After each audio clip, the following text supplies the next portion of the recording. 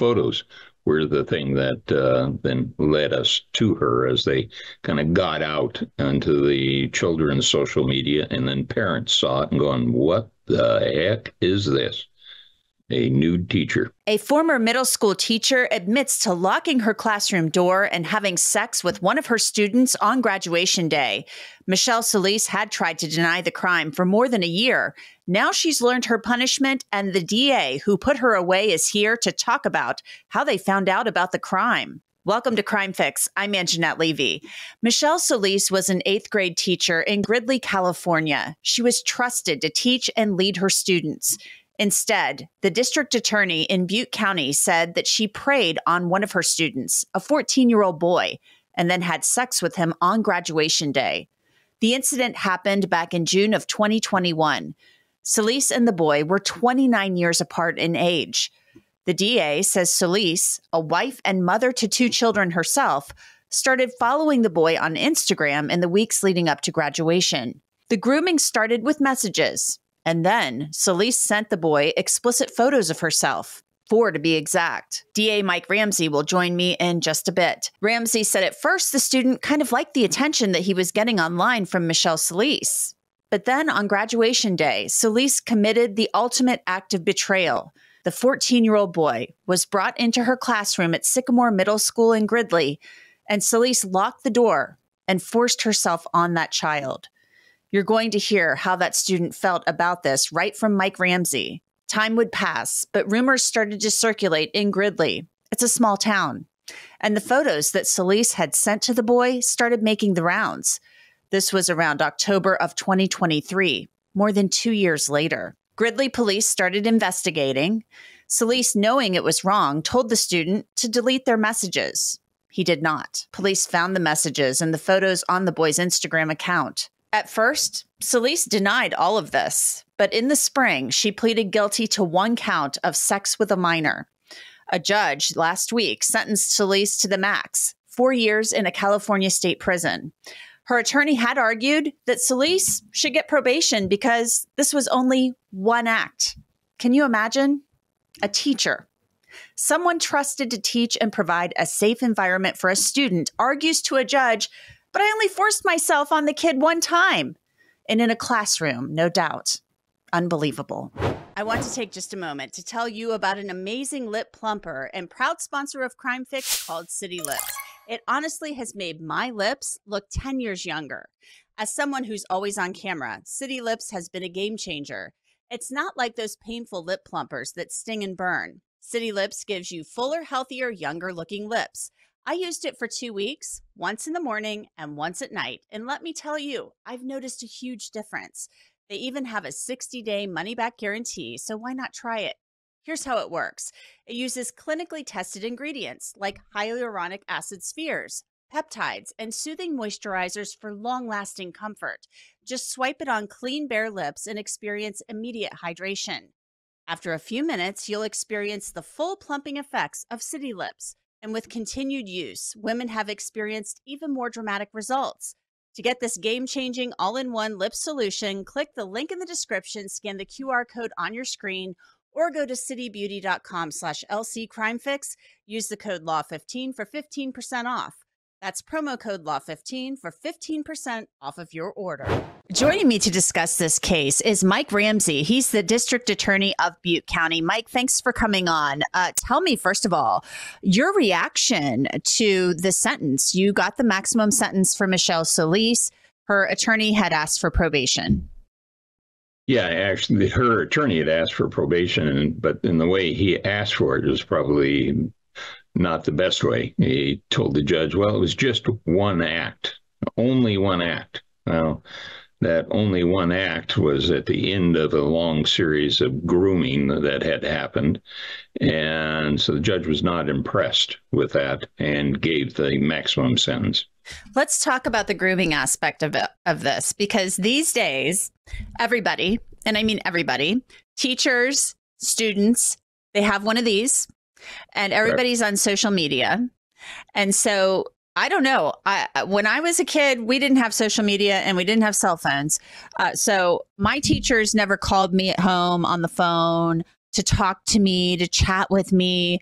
But these days, it sounds like a lot of these cases start with the teachers interacting with the students on social media. So that's how this started. She reached out to him on Instagram, started sending messages, and then it developed into explicit photographs.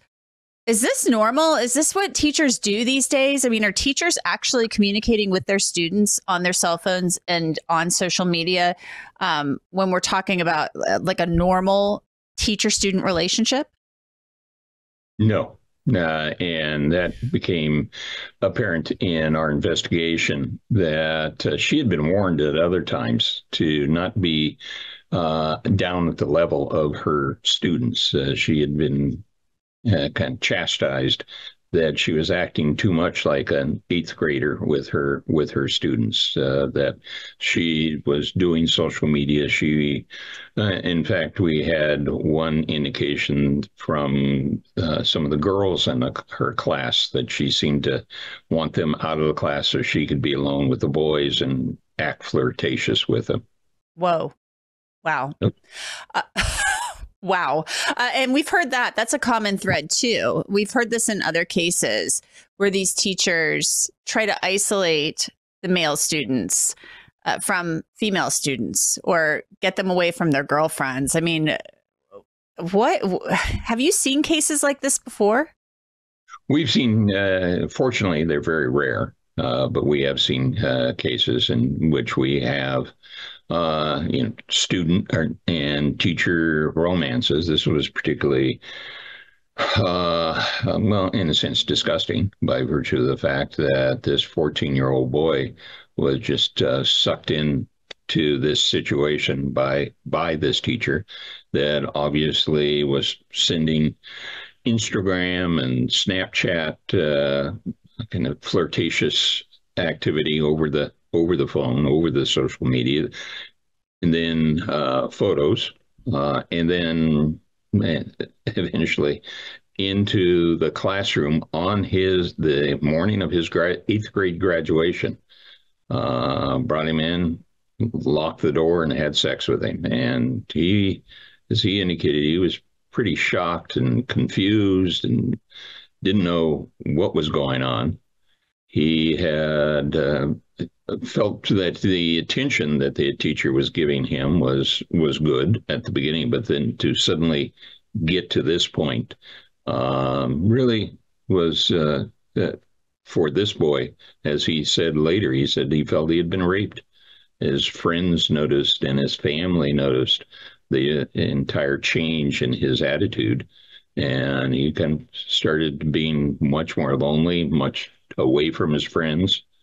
But it was, in a sense, those friends that unveiled this, because he had shared some of these photos with some of his buddies. Those photos were the thing that then led us to her as they kind of got out onto the children's social media, and then parents saw it and going, what the heck is this? A nude teacher. Yeah, well, thank goodness those friends. And there are a couple of things I want to unpack there, and we've talked about Sure. this on the show before. The fact that a lot of times there's this weird stereotype that, oh, it's a boy. And so this is what boys would enjoy, something like that. He's a 14-year-old kid. First of all, he's a child. So obviously you're saying he didn't enjoy it. It sounds like he liked the attention he was getting from the teacher on social media, but then things escalated very quickly. And it's my understanding too, like not only did she rape him, sexually assault him in the classroom on his eighth grade graduation day, she also locked the door. So he's not going to be able to escape and get out. And she's an authority figure. So talk to me about this misnomer, this ridiculous assertion that people have that, oh, it's a boy, he'll like it. Obviously, this boy didn't, and I would think most of them don't. Right. And what you have is the old saws, geez, where was she when I was 14? That type of thing. But that is not the way that these spin out. I mean, this child had something fairly precious taken from him. and he had a very difficult time with it. And in fact, when the rumors first started, back when this was his eighth grade graduation, this is 3 years ago, the rumor started. He was asked, have you had sex with your teacher? It appears someone saying there's pictures and so forth. And he was so frightened that he thought he was in trouble, and so therefore denied it and kept that to himself until the picture then a couple of years later resurrected itself, one of the pictures, and then he was a little older, a little more mature at that point, and decided this was wrong, and I will tell the truth now. And you ask, why did she get the upper term? Well, back when this was first, the rumor first came about that a teacher was having sex with this boy, she reached back out to him on social media and said, oh, please don't say anything. Please dump all your social media. Please do not do this to me. And that's, that type of activity, that lack of responsibility, caused the judge to give that upper term. What's concerning to me as well, as a mother, is the fact that, I don't think these things happen in a vacuum. And you said she had been warned in the past. So is there any evidence or any suspicion or belief that there are other victims out there? Lots of rumors, lots of suspicion, but no hard evidence on that. You said that she had been warned in the past by school officials to stay away from the students, or at least to not be engaging them. She had major boundary issues, it sounds like, with reaching out to them in ways she shouldn't have been, to put it lightly. What did it just not rise to the level where they felt they had to discipline her or possibly dismiss her? Right. It had not risen to that level. It was just, geez, get your boundaries straight here. You're a teacher, you're not one of the kids. This is what was indicated to us, that she really wanted to be part of the class. That was how she interacted with her class, was being another eighth grader. And some other teachers and even friends said, you got to knock that off. Sounds like she didn't, and she took it really, really far. I'd be interested to see if she has done this to any other students.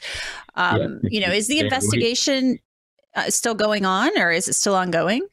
It's pretty much concluded at this point. With the investigation, we got the information. This was last October 23, filed the case in November, and with somewhat of the expectation that we might see people come forward. Gridley, California, where the school is a very small town. It's only about 5,000 people. Everyone knows everybody. So the expectation was, she's been there for a while, that we might see some other students come forward. But then again, we also see that small town, some of the kids that may have been victims would not want that out there on their reputation. And I think you see that type of thing a lot. If it happened, there's shame that accompanies that type of thing. She got 4 years in prison, and you explained the reasons why she did, and that was the upper end of what she could have received. But we've covered a lot of cases, and we've covered, you said they're rare. Obviously rare in your county, in Butte County, but we've covered a lot of these on the show, a lot of these female teachers who are getting in trouble for having sex with students, inappropriate relationships and the such. I don't understand it. Do you have any maybe thoughts on that, about why we're seeing so many more female teachers? For a long time, it seemed like there were a lot of male teachers. Now it's a lot of female teachers. I've seen the media on that. And to explain that, we were looking forward to, at the sentencing hearing, her attorney had sent her to a psychologist to do a deeper dive into her psyche, as it were, as to maybe the reasons why. And that report was completely useless. I mean, all she did was say, "Yes, I will now admit," after denial after denial after denial, yeah, that I had inappropriate sexual contact with a student. Done. No, why? What's your motivation? Why would you do this as a, I think you're a 46-year-old woman. Why do you need to do this with a 14 and a mother? She's also has children of her own. Right. We've seen that. It's confounding. Well, Mike Ramsey, we hope that victim, the teenage boy, gets the help that he needs because he's going to need some help in the years to come to kind of deal with this and come to terms with it and move forward. Thank you so much for coming on. We appreciate it. Well, you're very welcome. And hopefully somewhere, sometime, we can kind of figure out a magic potion to stop this. This is, besides disgusting, is devastating to the victims. No doubt. Thank you. All righty. After Michelle Solis serves her time, she will have to register as a sex offender, and she has been ordered to stay away from that boy for 10 years. That's it for this episode of Crime Fix. I'm Anjanette Levy. Thanks so much for being with me. I'll see you back here next time.